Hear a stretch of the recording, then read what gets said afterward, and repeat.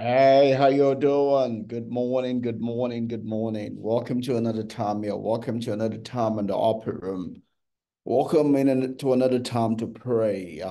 Thanks for coming. We've been doing a study through the book of Proverbs as we lead ourselves in a place of prayer. And we're presently looking at yesterday we look at verse 10. Today we're going to look at verse 11.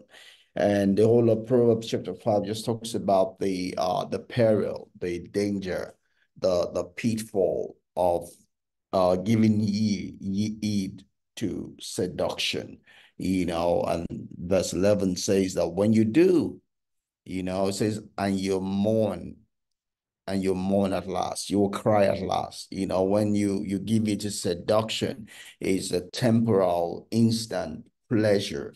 It's like you feel safe, you feel calm, it's just like the spirit of ease, right? People just easy life.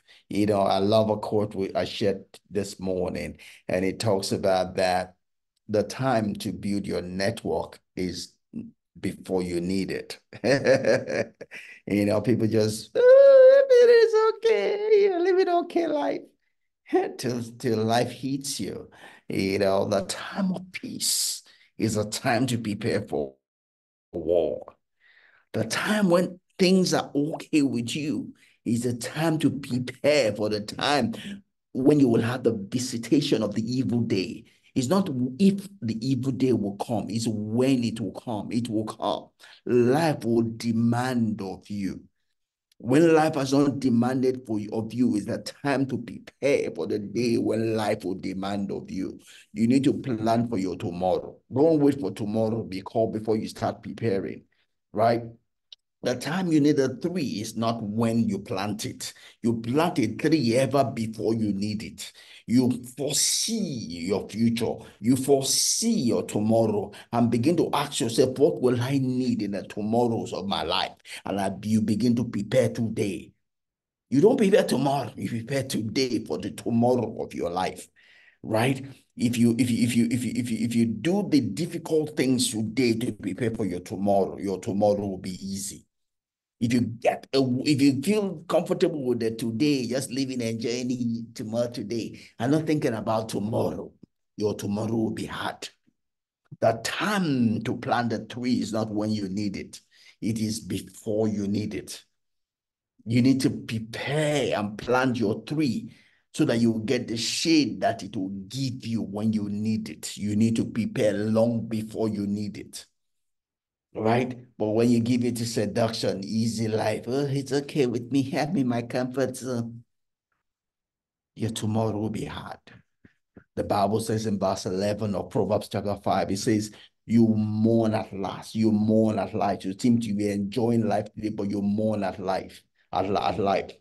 There are several people who come from good life. I love, a lady was sharing recently about how even though our father was a driver of Babangida, right, one of our presidents, the old presidents, today she can sit on at the same table with the daughter of the same person that our father was a driver of. I love the way Awolowo says it, one of our old leaders. He said, his desire, his plan is not for it's not for the children of his driver, to drive his own children. No, no, no, no, no, no, no, no.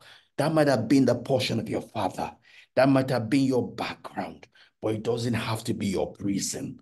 You can do better than your parents. You can do better than your lineage, right? It's that you pay the price today so that your own tomorrow can be better. You're not a prisoner of your tomorrow, of your history. You're not a prisoner of your background. I love it. Someone said you might come from a poor background, but once you pass 30, you are the background. You are the background. You are no more have any excuse. You might come from a poor place, but you don't have to die poor. Let's pray. Uh, so still looking at Proverbs chapter 5, I was just looking at verse 11 in the morning, still morning. It says, and you mourn. The Bible says that when we give in to seduction, that the end of it is that our life, the life will be difficult. We'll mourn. It says you mourn at last. You know, Les Brown says that if you do the easy things, your tomorrow will be hard. If you do the hard things today, your tomorrow will be easy. You know, there's a price to pay for the life that we want. When we don't pay that price, we'll not get the life that we want. Right? For every harvest, there must be a sowing. If you don't harvest, if you don't sow, you cannot harvest. For every effect that we want, there is a cost. There's something we have to do for what we want. But when we are under that seduction of ease, we just want the easy life. Oh, I just want easy. Oh, I don't want any trouble in life. Oh, I don't want any trouble in life. Such people don't end well. They're going to mourn tomorrow. There are a lot of beautiful ladies that will only say no to men. Today they are old, they are not married. Because in the flower of their youth, they wasted it. They felt they were too big for everybody. Now, age has caught up with them. All the men that will have proposed to them are already gone to marry other people. Now they are praying God. They're in desperation because they didn't use their time well. They took everything or else for granted. There are those who because they come from rich homes, are just too comfortable with the richness of their parents. And they did not build their own kingdom. They did not build their own wealth. And life is not smiling to them today. There are those who started poor, but they paid the price. Today, their poverty, their background is nothing compared to what God has blessed them with. Because they put their hand on the plow and they didn't on the plow and they did not look back. They did what it took to become and get all that they wanted. You know, so God is here telling us that, you know, whatever we sow is what we'll reap. If you want a good life, you have to pay the price for it. If you don't pay the price for a good life, you're going to get a bad life. You know, a lot of people don't do the things they need to do. Then they now come in desperation and are looking for a quick fix. What it took them 20 years to do, they want to undo in 1 second or in 1 day. So they're looking for a prophet. They are looking for a magician that will just change their fortune in 1 day for the thing they've already built in 20 years. Life does not work that way. If you wasted 20 years of your life, there's a price to pay. It's not going to come off easy. It might take another 5 years to turn it around. Maybe not the same 20 years, but it's not going to be 1 year. You know, it will take time. That time is based on what you do and what God allows. But it take time. It's not going to be a sudden change, right? So the Bible is saying that let's not be seduced by the environment. Let us bring our sense to bear in our life. You know, let us bring our sense to bear in our life. Ask ourselves the right questions. Let's not be deceived. How do I want my tomorrow? What do I want to do in my tomorrow? The answer for all of us is not the same. For some people, I just want to go and retire in my village. So you do what is required to go and retire your village well. Another person, I want to travel the whole world. You do what it takes to travel the whole world. You know, you have to answer it for yourself because we don't all want the same thing. What makes for everyone to be happy is different. That's why you cannot even copy another person. You know, so you have to ask yourself, what makes me happy? What do I want my tomorrow is? Then begin to do what it takes. Begin to sow the seeds today so you can reap it. But if you don't sow the seeds, there will be no harvest. Harvest comes from the seed you sow, not the seed you did not sow. Right? And God says, seed time and harvest time will not cease. So that's the way God has set his universe. And he says, I am not mocked. I'm not going to be moved by your tears or by your jumping up and down. Whatsoever a person sows, that's what he'll reap. May our own end not end in mourning, may it end in joy and rejoicing and praise. In Jesus' name. Amen. Go ahead, man.